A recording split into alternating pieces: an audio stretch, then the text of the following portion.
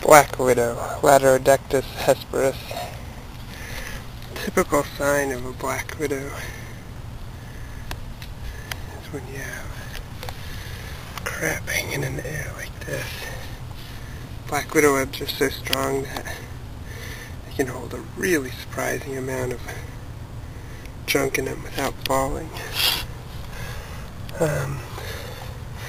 Kind of interesting. There's a snail shell right there. I've never really heard of them eating snails before. So you usually gotta look up underneath something. Sure enough, there she is. Looks to be an immature female. Maybe it's actually a brown widow. Come on, honey.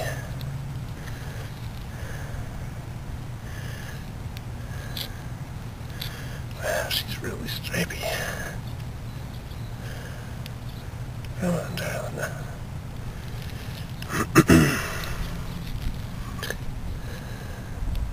There's actually a body of another spider underneath there.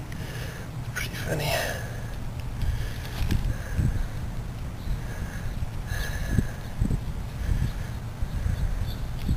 Come on.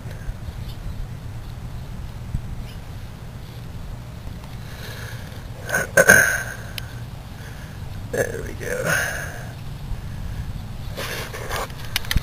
Wow.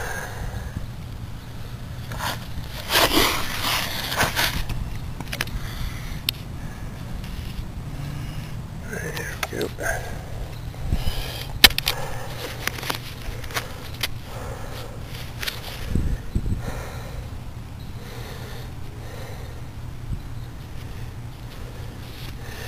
Of course, I can't be too rough with her because they're not inclined to bite, but they will if you make them.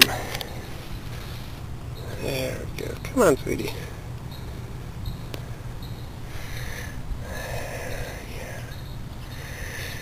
Yeah, so if this is actually a brown widow, then that makes it Latrodectus geometricus.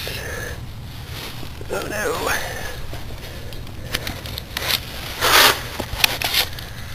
And if it's a black widow, it makes it Latrodectus hesperus. You can get some pictures so you can see what I'm seeing, but it's got real heavily striped legs. She does have a pretty orangish red hourglass on her.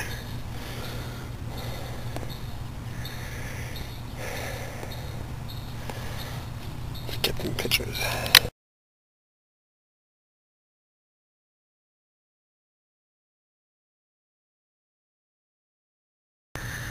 Well, I might have just bought myself a ticket on a ride I didn't want to take. Got a little too rough with the lady when I was trying to take pictures of her, and she might have bit me. I hope she didn't. She definitely put her jaw parts on me, and definitely I could feel a little bit of a pinch. I'm sweating because it's pretty hot. I'm not sweating because of the bite yet. I was actually walking to my grandma's house right now, so I guess I should probably get over there.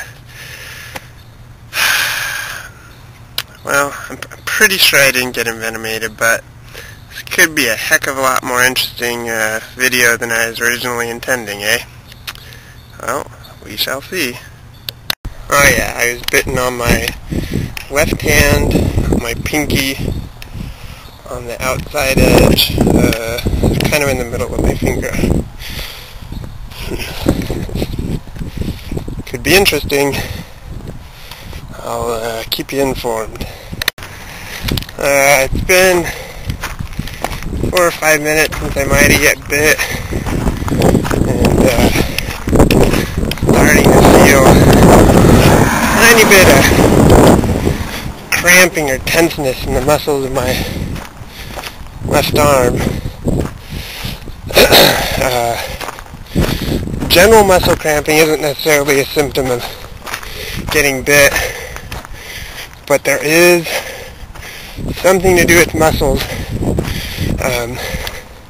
particularly the abdominal muscles, get really bad cramps in them. So the interesting thing when you're dealing with an envenomation, to not imagine symptoms that aren't really there, to not imagine symptoms worse that are really there but are fairly negligible.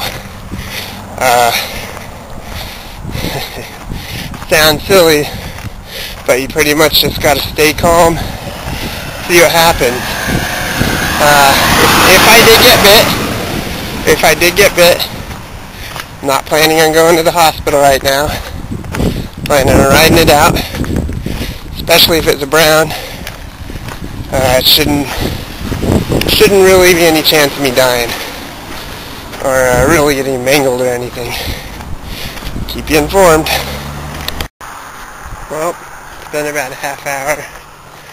Walked around 2 miles. Don't really feel anything. So if I had to guess, I'd say I did not get envenomated. But I definitely got a dry bite. Aside from the obvious thing I did wrong, which is play with a dangerously venomous animal, anytime that I think you get bit or stung,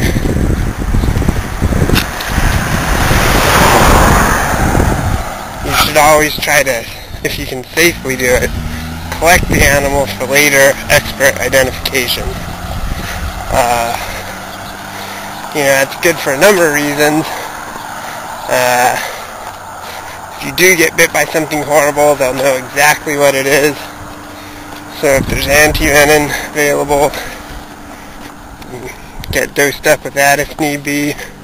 But probably the more important thing is, a lot of times people think they get bit by a brown recluse or something like that, and this is a harmless little grass spider, and they could save themselves a lot of worry and heartache if they collected the spider.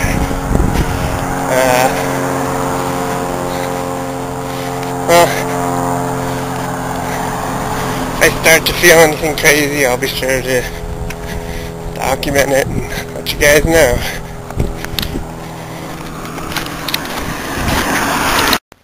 Absolutely unbelievable.